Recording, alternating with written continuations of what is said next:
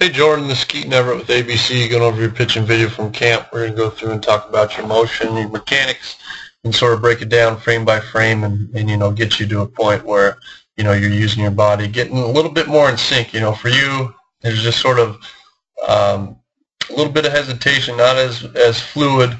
It's just a little bit jumpy, and we'll kind of go through and sort of explain that a little bit more. Just want to kind of get going, let that body work. Your initial sort of getting going is just a little bit off, but it's not bad by all means. All right, everything's pretty solid for you, but I just kind of want to go back and talk a little bit about everything here. All right, so as you come set, all right, the biggest thing here, one of the keys of mechanics is consistency. All right, so I want you to key in on where your hands go when you break. All right, so you get your hands break down here. All right, they actually break a little bit early on your glove right here. But you can see how that ball comes down. Here's the lowest point up here. So basically, you have all this distance to try to time where your hands break in relation to your body. All right, that's a really hard thing to do. All right, if you can cut it down, it's going to make that timing a lot easier. All right, so once you get up to here, all right, your initial set, you should try to bump those hands down somewhere around here. So now you don't, if your arm action was like a Billy Wagner, it comes out and gets up, I wouldn't have a problem with it because you're not, you're trying to time this, but now you're trying to time this. So just try to cut that distance down. It's going to help you get more consistent and time you up a little bit more. All right, that's sort of an easy fix. So once you get rolling here, all right, with your hands down here, that's going to cause you to get a better timing, all right? Because once we get to the height of our leg kick, all right, your hips are nice and closed, decent, is we want to have our glove break, the ball come out of our glove, and we want to see our hips come forward first and lead down the mound. And what you see here is, you get going with a little bit of momentum, but those hands don't really break until you're already getting going, down the mound. So that's going to lead to inconsistencies, pushing the ball. Another thing, too, I want to key in on is we're going to mark our head. You can see how you really drop down, really get low. Try to stay up a little bit more in your back leg, and instead of getting flexion, move back here. Here with your knee, try to get more movement, rotation sort of down and in with your knee while staying tall a little bit more. All right, so then through your foot strike, all right, right here, once that front foot hits the ground, which looks like we'll be about right there. Yeah, maybe your foot's still off the ground. Right here, we'll call it. All right, it's not too bad. All right, lower half is pretty good. All right, if you draw a line from the back towards the catch, you can see you're a little bit open. All right, which again, you're young, it's a strength thing. Not too concerned about it.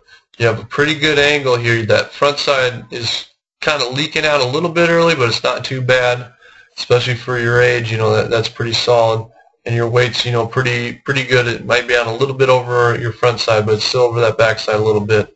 So overall, this is a really solid position. Now we just got to try to get this closed off a little bit more with a little bit more drive the mound. When you're getting going sooner, you're going to get a little bit more closed off. You're going to pick up a little bit more height. So then through the release point, what you see in here is you see a collapse in your legs. So you got a good base. You're open early, so that kind of takes away your hips and your legs. And so what I kind of want to key in on is I'm going to draw an arm path here. And so what you see through your release point is you can see your elbow, drop. Tick forward again. All right, and now it's kind of coming up.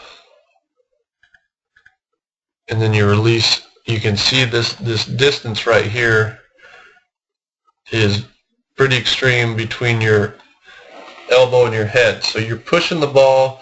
This is putting a lot of strain on your elbow. It's just not. This is just sort of the concept of arming the ball, not using your body. All right, we wouldn't see this gap here if you're using all your body if you had the right timing. So at this point, what we want to try to get is here.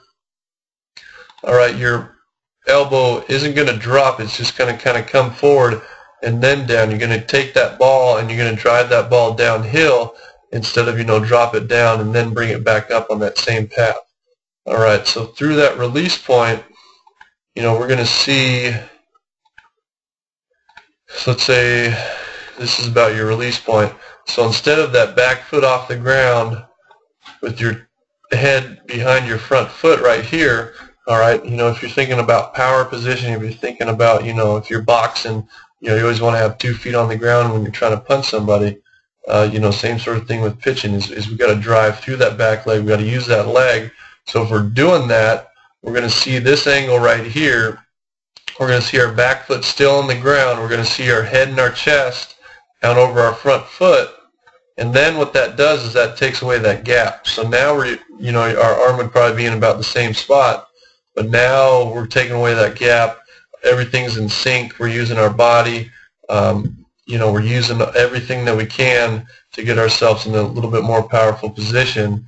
And so then when, we finish, that leg kicks up a little bit sooner. And so it's just that lower half. And again, it's a big thing with kids your age. It's just so much a strength coordination thing.